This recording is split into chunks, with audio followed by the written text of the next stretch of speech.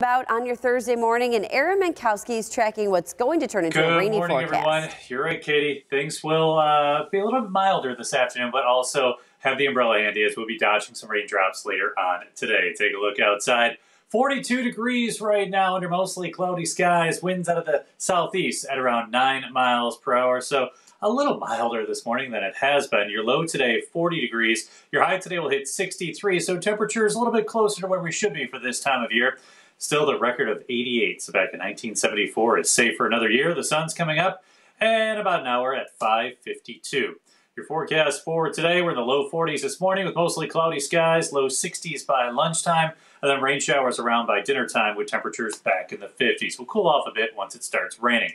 We still have frost advisories in effect for Chautauqua, Erie, Niagara, Orleans, Genesee, and Wyoming counties. Cattaraugus and Allegheny counties, you folks have a freeze warning in effect until 8 a.m. 7 Super Doppler showing a few light showers aloft. Most of that is what we call virga, precipitation that won't reach the ground.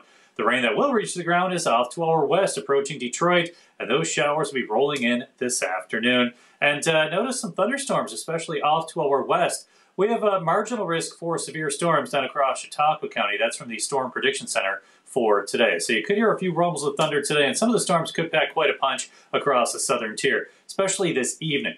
42 in Buffalo, 38 in Niagara Falls, 39 in Jamestown. Hour-by-hour forecast showing the clouds on the increase. The rain showers coming in this afternoon. Showers and storms across the area tonight. So your forecast across western New York, Buffalo, Niagara Falls, down to Jamestown will all be in the low 60s this afternoon with rain showers developing. The timing of that rain, around 3 o'clock, we'll start to see some showers across the southern tier. Showers and thunder showers overnight. That rain continues into Friday. But notice late on Friday, skies start to clear out, and we'll enjoy a good deal of sunshine on Saturday. Saturday looks super.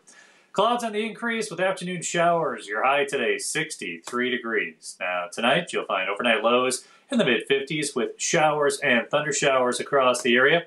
Here is your 7 First Alert 7-day forecast. Mid-60s tomorrow with rain showers off and on. A few clouds Saturday morning.